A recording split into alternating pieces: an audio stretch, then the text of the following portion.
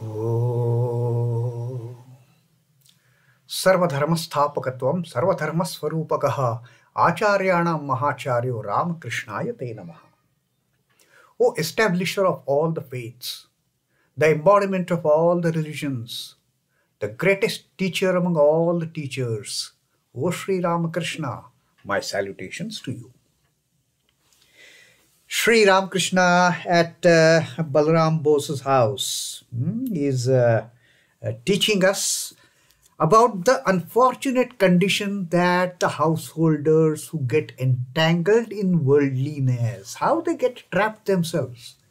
And then they are not even eager to come out of that entanglement. That is the most unfortunate thing Sri Ramakrishna says.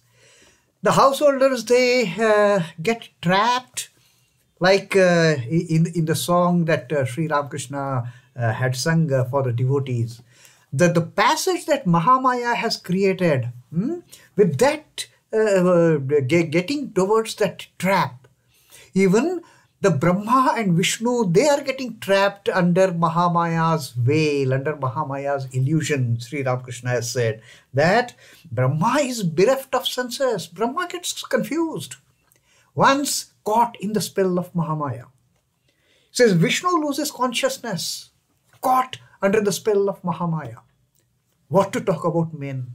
And these men, then Sri Ramakrishna in the same song, he had earlier given an example which he had quoted in the song also.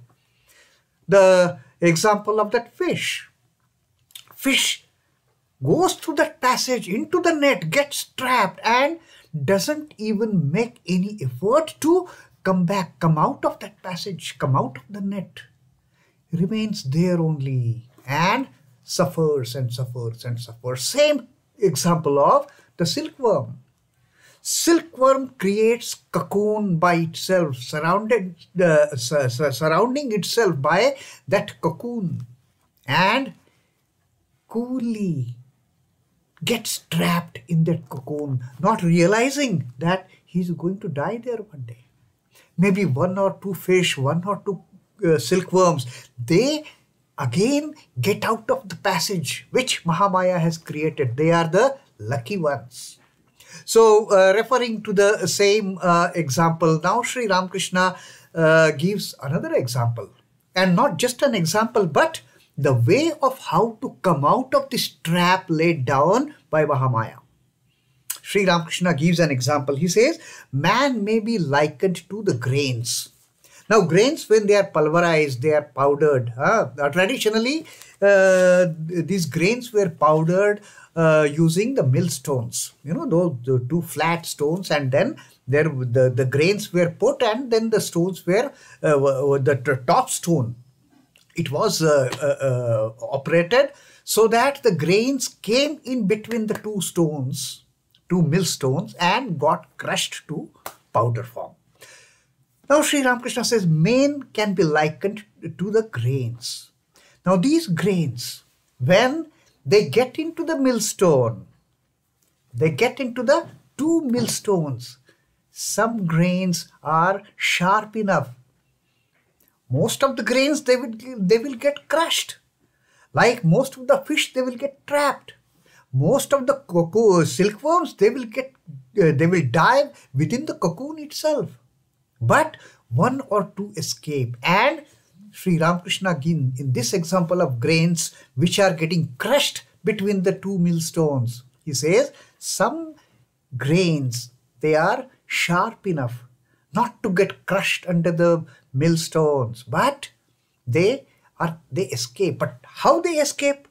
Sri Ramakrishna says those who are at the peg, those who are at the outskirt of the millstones, at the extreme end of the millstones, they escape the process of getting destructed. They escape the process of getting destroyed into the powder form. And those are the lucky ones who set themselves free from being crushed under the millstones of the worldliness. Those are the people. And then Sri Ramakrishna gives a solution here. How those the one or two fish or one or two silkworms or one or two grains, they escape. What is the mechanism of their escape? In case of grain, they are at the peg. They are at the extreme end of the millstones. They don't come under the crushing influence of the millstones at all. They just get out of it. They escape from the millstones. Likewise, Sri Ramakrishna says, the peg, Lord, love for the Lord is that peg. The moment you seek love for God, the moment you get love for God, you cannot be crushed. You get to that position of being at the extreme end of the millstones and you can escape from getting crushed. Peg of the millstone, that end portion, that is the love of God. The passage which Mahamaya has created, the entrance to that passage is the love of God. The passage through which the fish enters, the same passage fish can come back, but no, once the fish gets entrapped, there is no way of coming out or no inclination of coming out. But those who make an effort, they can come out of that passage. They can come out of this Herculean, entanglement in worldliness. They can come out of it by love of God. Love of God is that opening of the passage. Love of God is that peg of the millstones from where the grains can escape the process of destruction. So Sri Ramakrishna says, therefore men should take refuge at the peg. Men should take refuge at the extreme end of the millstones so that they can escape. That is to say, they should take refuge in God. Call on Him.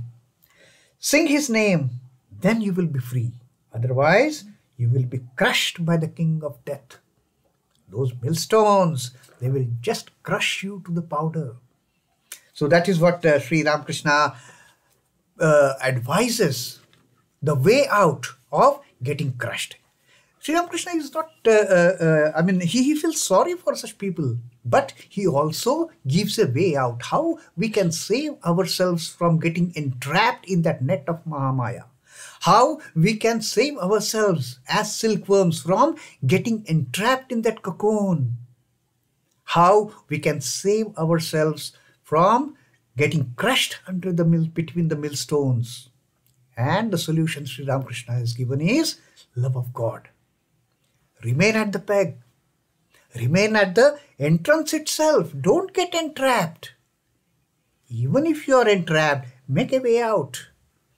Reach God, pray to God, sing the glories of the God, and develop devotion and love for those lotus feet. Then there is no destruction for this being at all. And then Sri Ramakrishna sings a song to this effect, that Mother, Mother, my boat is sinking here in the ocean of this world. Fiercely the hurricane of delusion rages on every side. On every side there is a hurricane of delusion, and that is sinking my boat in this ocean of worldliness. Clumsy is my helmsman, the mind. This mind, who is supposed to be the helmsman, he is so clumsy. That mind is so clumsy, the helmsman is so clumsy. Stubborn my 6 oarsmen, the passions, and my 6 passions, the lust, greed, anger, jealousy, hatred, all these 6 passions, avarice, fear, all these 6 oarsmen who are supposed to save me basically. They are drowning me. Stubborn my 6 oarsmen, the passions. Into the pitiless wind I sailed my boat, and now it is sinking. I sailed my boat into the pitiless winds, the merciless winds. The winds of this world, they have no mercy on this boat at all. And under such unfortunate circumstances, I have sailed my boat and now I am sinking. Oh mother, now I am sinking. Split is the rudder of devotion. Tattered is the sail of faith. Into my boat the waters are pouring. Tell me, what shall I do? Oh mother, what shall I do now? I have lost my devotion. Split is the rudder of devotion. My rudder of devotion is all split. It is not giving me any proper direction. And tattered is the sail of faith. Even my faith is tattered now. That sail is tattered. How can I save myself, oh dear mother? Into my boat the waters are pouring. Tell me, what shall I do? Now the devotee is praying to the mother. For with my falling eyes, alas, nothing but darkness do I see. Now there is no hope for me. This boat is going to sink. The helmsman is clumsy. The stubborn oarsmen, the passions, they are also drowned. They have decided to drown this boat. So what can I do?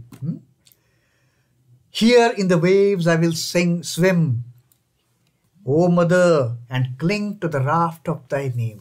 I have no hopes now left with this boat as such. The helmsman is clumsy. The stubborn oarsmen, they are bent upon drowning me. The passions, the rudder of the faith is all shattered and tattered, and the sail of faith is also tattered. Now only hope I have is I will catch hold of the raft of thy name, and with that I will cling to that raft of thy name, and here in the waves I will swim. There is no other way out. Boat is all gone.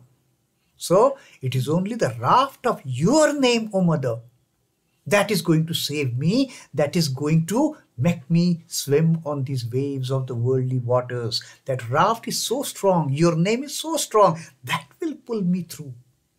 That will reach me to the shore ultimately. I had faith in the boat, but that faith has gone. I had thought I had devotion, but no, that devotion is also shattered. I thought my mind is strong, but it is clumsy. And to make the matters worse, these 6 passions of mine, they are bent upon drowning me in this sea. But, oh mother, I have caught hold of the raft of your name. And that raft is going to make me swim through on the waves and make me reach my destination, make me reach the shore, pull me out of this grim, pull me out of this mess that I have created myself. So that is what the devotee finally gets into. Having seen all the worst elements of nature, of the worst part of the worldly life, of all the destruction that the worldly life is going to pose on him. Now the devotee has understood that the only way to secure oneself, the only way to come out of this passage which Mahamaya has created for me to get entrapped, the only way for me to reach that position of being at the peg of the millstones, being at that extreme corner so that I can escape the process of destruction. So only thing now that is going to save me is the raft of my mother's name. I will cling to it. I will cling to this raft with all my means available, and I will swim the waves of this clumsy worldliness. I will get over all the passions, I will get over all the entanglements, I will get over all this miserable trap. I will just succeed repeating the name of my mother, the name of my mother, the name of my mother, oh mother, and cling to the raft of my name, of thy name. Here in the waves I will swim. Here in the waves I will swim. Here in the waves I will swim. Om Namah Shri Bhagavate Ramakrishnaya. Sri Ramakrishna Arpanamastu. Jai Thakur, Jai Ma, Jai Swamiji.